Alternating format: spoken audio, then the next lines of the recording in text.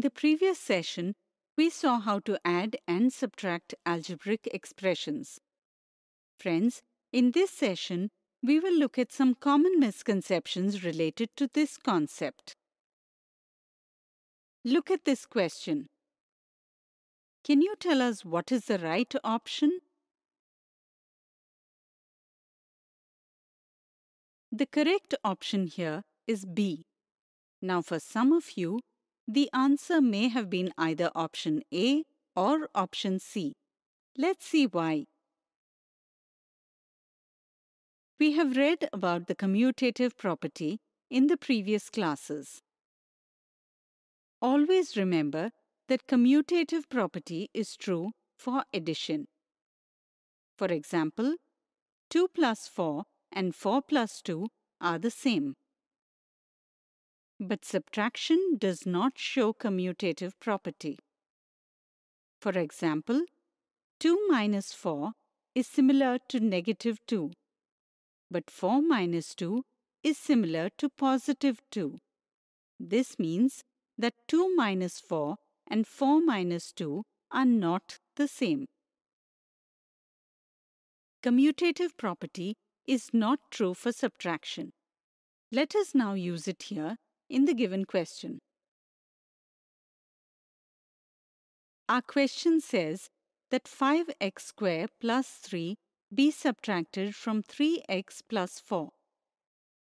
The expression from which the second expression is subtracted will be written first, and then the expression that is to be subtracted will be written. So, our first stage will look like this. After simplifying the expression of option A, we will get this result. After simplifying the expression of option B, we get this result. We can see that the two expressions are different. Then, option C cannot be the right answer. Hence, option B is the correct answer and not option A or option C. Now let us look at the other misconception. Suppose I asked you this question. I give you two options. Which is the correct option? The correct option is B. Let's see why. This is the expression that will be subtracted.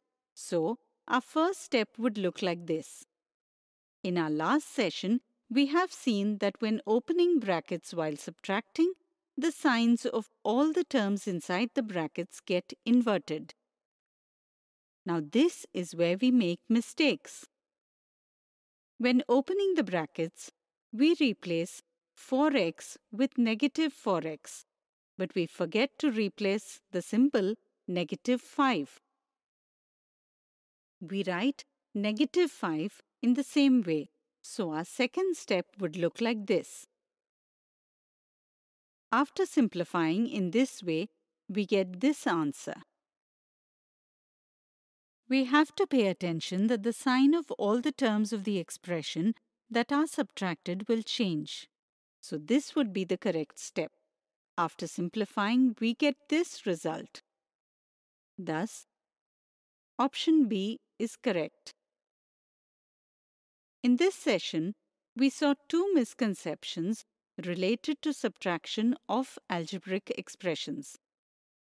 In the next session, we will learn to multiply algebraic expressions.